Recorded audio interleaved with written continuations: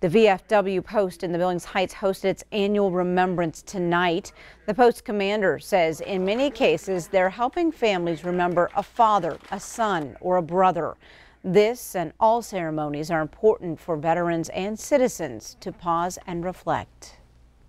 It's part of never forgetting. And never forget that there are people out there. Never forget that there are people who are never coming back. And never forget that we're all American citizens. This missing man table is symbolic of all the branches of the service and of the people, the civilians who also perished. It's a remembrance to them and a call for freedom. And Chuck Carroll says all VFW posts across the country host this POW MIA ceremony on the third Friday of September.